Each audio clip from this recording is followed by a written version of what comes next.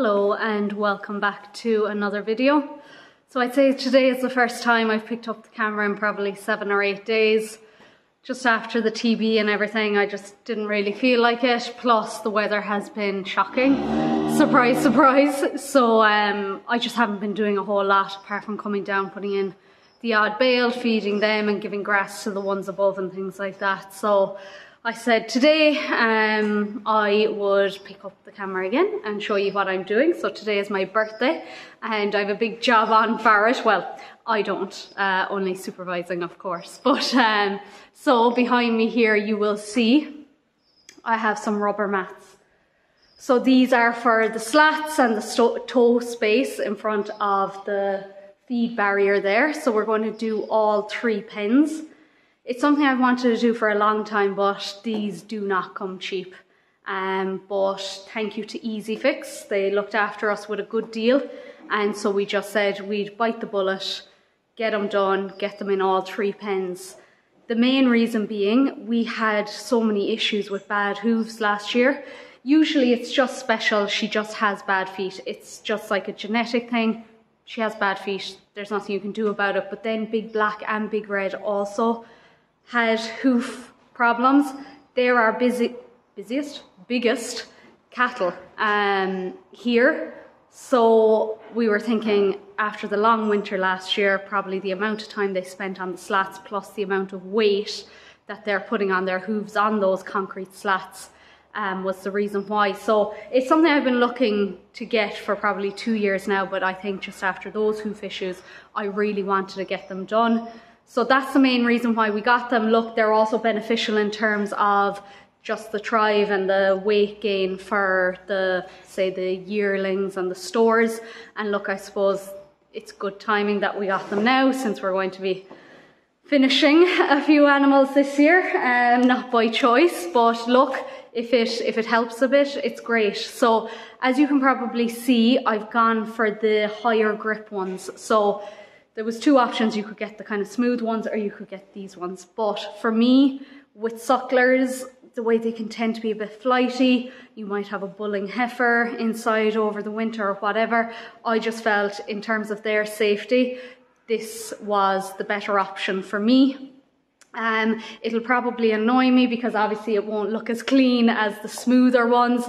But I just think in terms of their safety and welfare, this was the better one to get. So I'm just waiting on the guys from EasyFix now to come and put them in because they're going to install them and all for me, which is great because sure, I'd probably be 2 weeks trying to put them in. So the lads are coming. I still have the cows in the bottom pen here. I'm just trying to hold them there for as long as I can because I have to keep them in the passage. That's because the heifer with TB is still in the field out here, so I obviously can't mix them with her.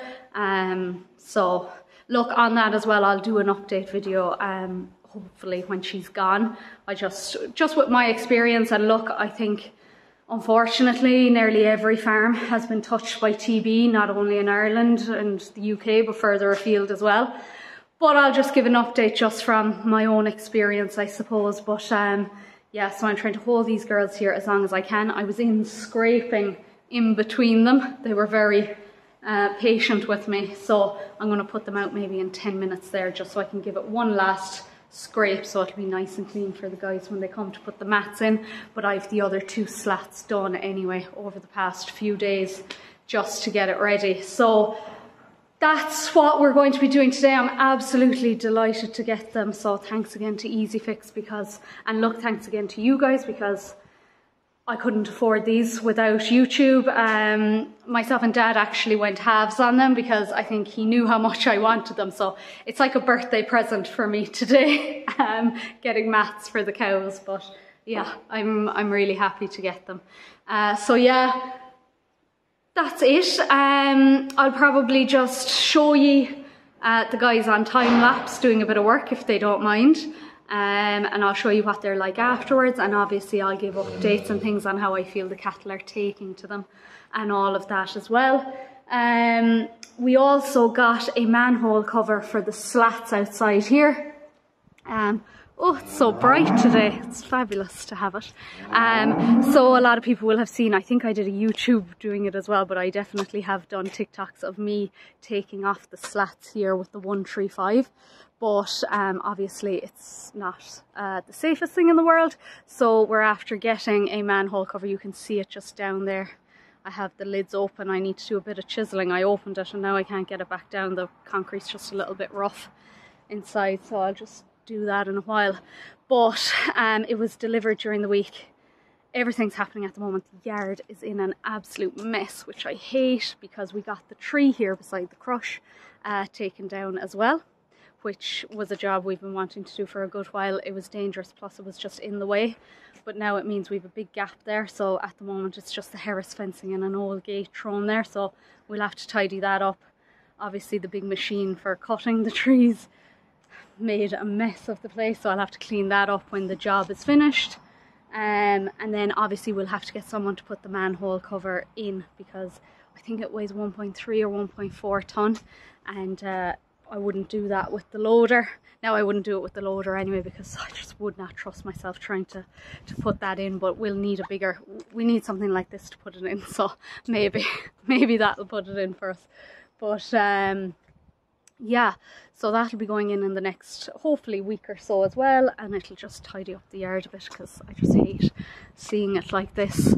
But yeah, look, that's the plan for today. Oh, before I forget, because I have forgotten in the last two videos, if anybody has any straw that they're selling in the Kerry, Killarney area, would you just let me know? I'd love to buy 2 bales off you.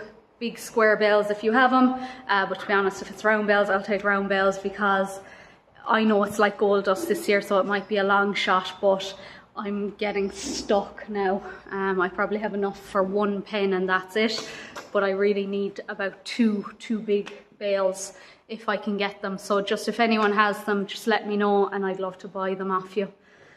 But yeah, so look, I better tip away with this. So before the lads get started, I just wanted to show you what it actually is, so why it's EasyFix. It's got these little plugs basically that fit between the gaps and the slats, so it just means the guys will use a sledgehammer then to just fix them into place.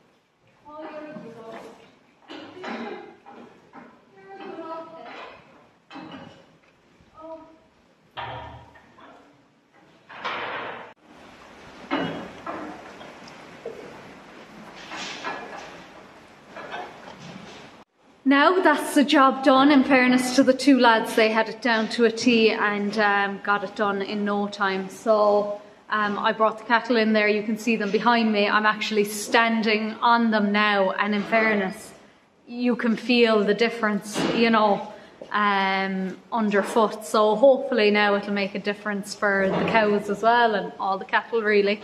But they took fine to it when they came in. I was wondering, would they react to the different surface or whatever, but no, they haven't. So yeah, they seem to be happy enough with it. I had the silage ready for them when they came in because I felt bad. They were out in the rain. The day has just turned awful. But yeah, heads are down and they're eating, and they seem perfectly fine with it anyway. So it'll be interesting to see now if it makes a difference in things, if they're lying more, and hopefully we won't have the hoof problems that we had this year. But sure, look, only time will tell. But I do think it is a worthwhile investment.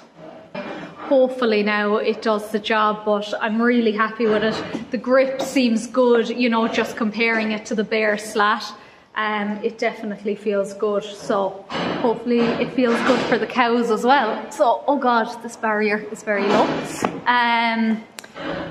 But yeah, of course, Big Red, the first thing she did was do her business on it when she came in, so they didn't stay clean for long. But no, I think it looks great. In fairness, Dad came down as well to have a look, and he's delighted with them as well. So all is good, we're all happy. So that's it, I'll leave it there. I have to go and look at the yearlings and the weanlings and the weather.